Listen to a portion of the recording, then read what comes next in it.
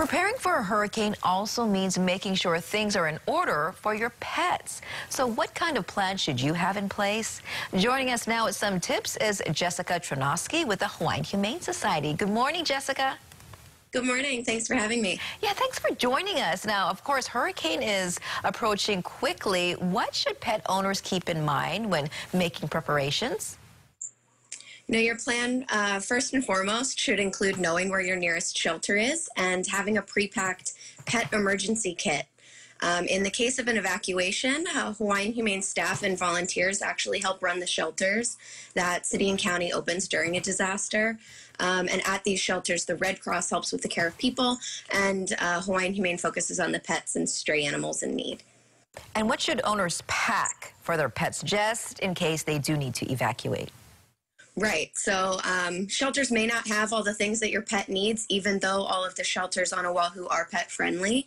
And that's why you need to be prepared. Your pre-packed emergency kit should include a 14-day supply of food and water in sealed containers, along with any food bowls that you may need and water bowls, a crate or a carrier that each pet can stand up, turn around, and be comfortable, as well as an ID card attached to their kennel or their crate. Your pet's their leash and their collar with their ID tag, bedding, towels, your pet's favorite toys and treats, hygiene and grooming supplies, your pet's vaccine records are really important to have, and other veterinary information such as medications and their dosage and administration instructions. A pet first aid kit if you have one, and in case you're separated from your pet, having current photos on your phone is always a good idea, but pet owners usually always have that, so that's a good thing to have on hand as well. You just talked about pets and maybe they get lost or you get separated from them. Right. If your pet does get lost, what should you do? This is why proper pet ID is so important and why we stress this year round. As of July 1st, it's actually mandated by City and County of Honolulu to have your pet dog and cat microchipped. When your pet is microchipped, they can be scanned at any veterinary office or animal welfare organization like Hawaiian Humane. And we can scan that microchip and contact you right away if we find your pet.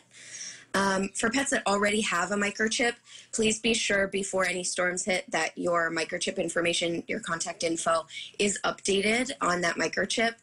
But if your pet is lost, or if you find a lost pet, Hawaiian Humane is Oahu's official lost and found for pets, and you can make either a found report or a lost report on our website at hawaiianhumane.org/lost and found. So we're there for you in those times as well.